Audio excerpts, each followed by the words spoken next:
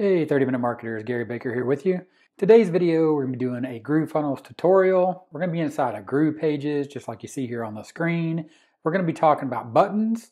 We're going to be talking about forms and how forms and buttons work together.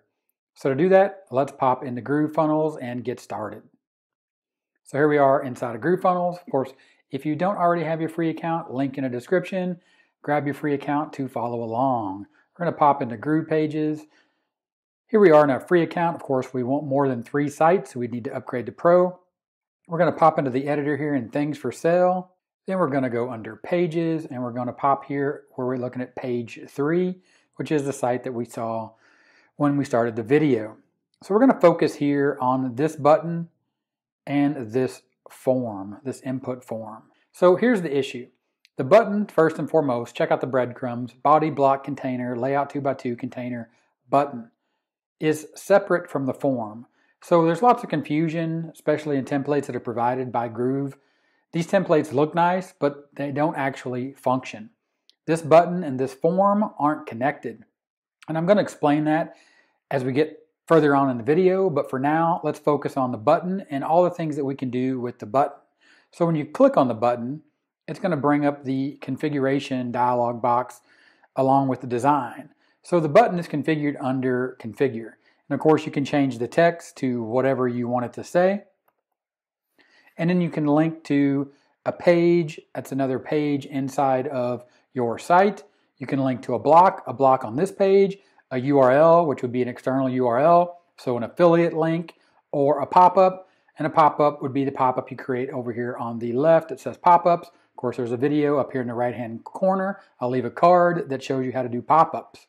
So those are all the options. So you can see here that this button has no option for redirection or integration because it's not actually connected inside of a form. So now let's go and talk about forms and take a look at how those work. So again, here we are. We have the input field. Check the breadcrumbs, body, block, container, layout 2x2, container, input, and then we have a button.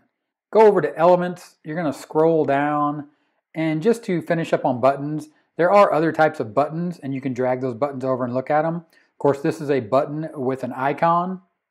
So if you click that, you're going to have the ability to configure the icon and change that right there, as well as the icon size, icon alignment. But the link to options are the same. There is an annoying little bug here. Of course, again, I am on a MacBook Pro, so it's a small screen. So here you can't see the bottom option.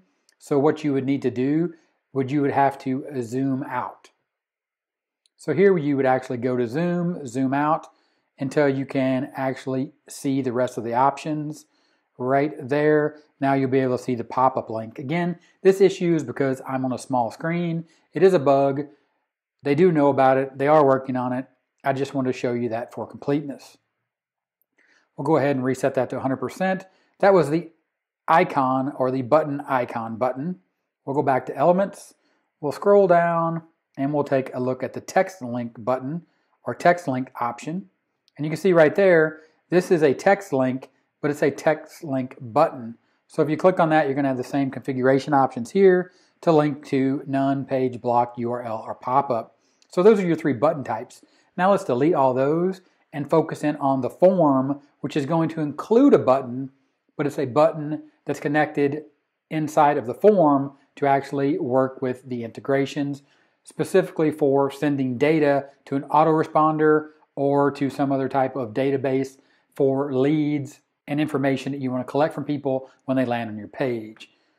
So to do this, we'll just go ahead and we will delete each one of these buttons just by confirming each one and deleting them to make sure that we have some space here to operate. And now we deleted those. Again, here is the input form, but we'll go ahead and we will drag a form button over, and you're going to see that these don't automatically connect. So you're going to scroll down and you're going to find form right here. And what you're going to see is a submit button. You're going to drag this submit button over and you're going to put it right there. Now you have a form submit and you have an input field, but the issue is the 2 aren't connected. So check out your breadcrumbs. Body, block, container, layout 2x2, container, form submit.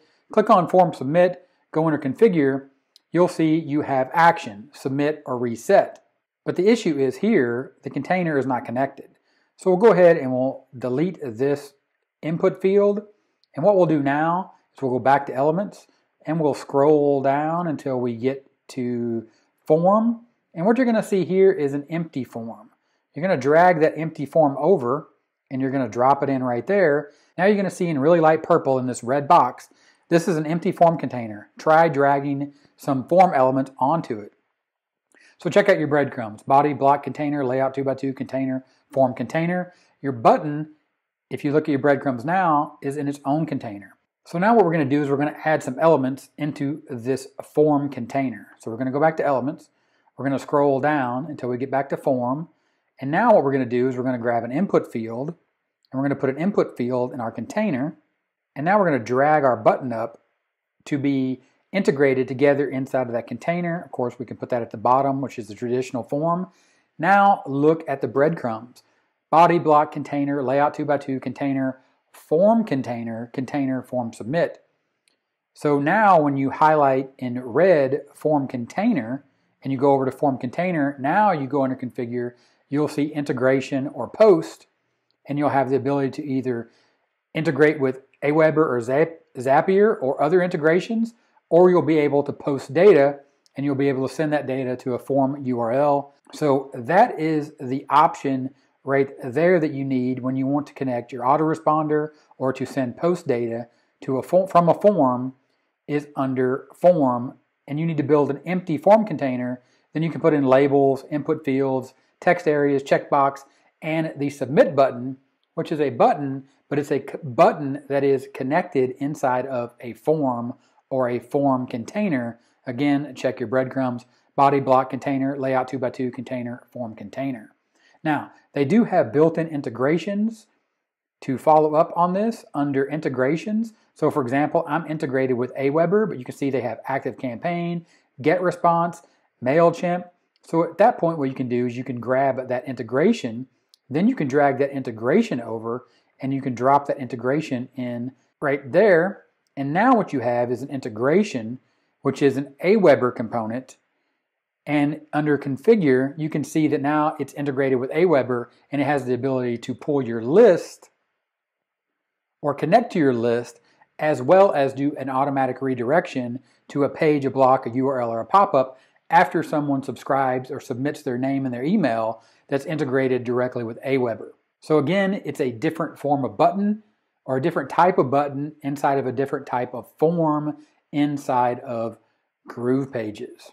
So again, go back to elements, scroll down, take a look at this, understand the three different types of buttons and the button and what action the button takes when you configure the button, and then understand that there's a form with an empty form or a form container and all the objects to include a submit button that you put inside of your empty form to connect that action inside of the container. And then if you scroll down, the final option is the integrations, which are forms that are integrated with autoresponders or other systems where you're actually going to have forms and a button to actually send that data with the API integration that's configured inside of GrooveFunnels. And that's what you have inside of GroovePages right now for buttons and forms, as well as buttons and forms inside of integrations. If this video was helpful, give me a thumbs up. 30-minute timer right here. Click that timer, subscribe to the channel for more awesome content. Just like the videos you see here, click those, keep watching, and I'll talk to you later. Bye.